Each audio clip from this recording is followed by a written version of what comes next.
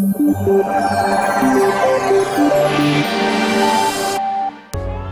film of the best-selling novel The Reader by Bernhard Schlink, starring British actress Kate Winslet, has been nominated for 5 Oscars.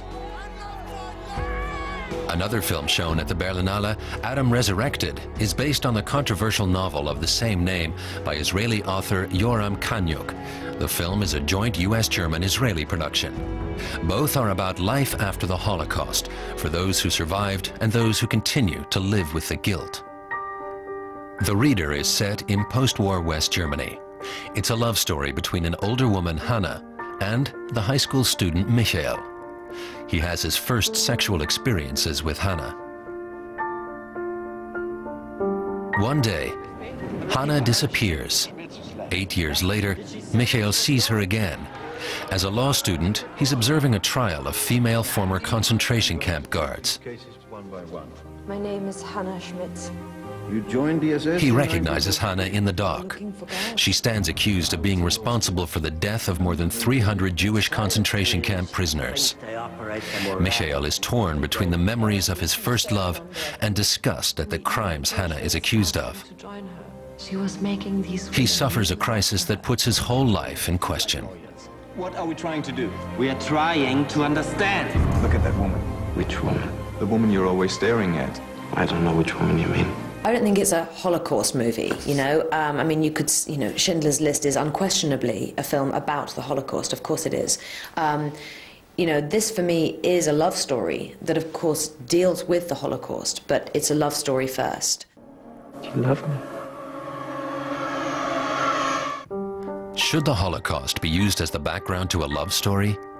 Director Stephen Daldry hopes to use the 2 protagonists to make the psyche of Germans after World War II more understandable. There are many, many films made about the Holocaust, and I hope and assume there will be many more films made about the Holocaust. Most of those films are made from the perspective of the victims, as is right, and very few films are made with perpetrators as dominant characters, and this, in that sense, is a very unusual film, and therefore is bound to elicit a certain amount of controversy. Is it possible to love someone capable of such atrocities? How do you deal with the shame and the guilt? Big questions. The Reader was well received at the Berlinale by the author of the novel. Of course, an author has his own images in mind. He can't expect that the pictures he has in his head will be the same in the film. In a film you see other pictures, but they're good pictures.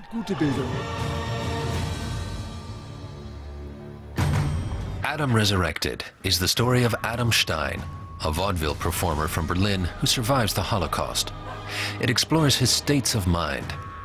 In an Israeli sanatorium, Adam keeps hospital staff and fellow patients on the go with his grotesque capers.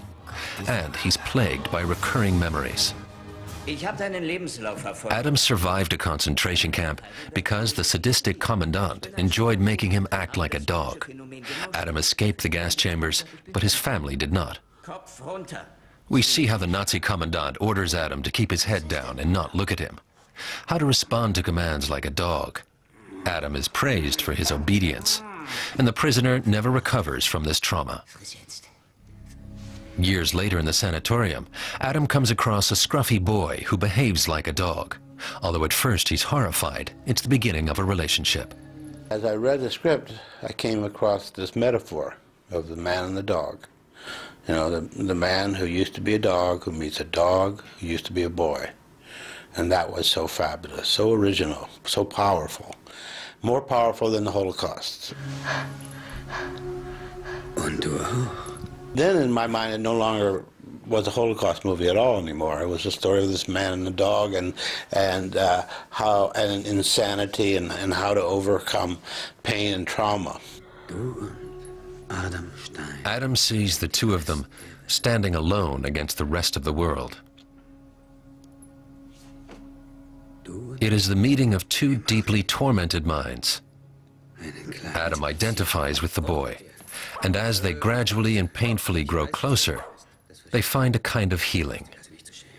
Even though the character goes through the darkest of times and the deepest of horrors, you know, finally the opportunity of losing everything allows him for some important questions to be asked, like, who am I, you know? This film asks how Holocaust survivors managed to continue with their lives. Were they ashamed of surviving when their families did not? It looks at the states of mind of a generation that is slowly disappearing, marked by the greatest crime of the 20th century. Jetzt komm schon, du Tyrann! Warum? Sag mir warum! There will always be 17-year-olds to whom we have to tell the story again and again, in whatever shape or form. And this is a question for art, how to find new points of view and new ways of presenting it. And I think that Adam Resurrected has a lot to offer.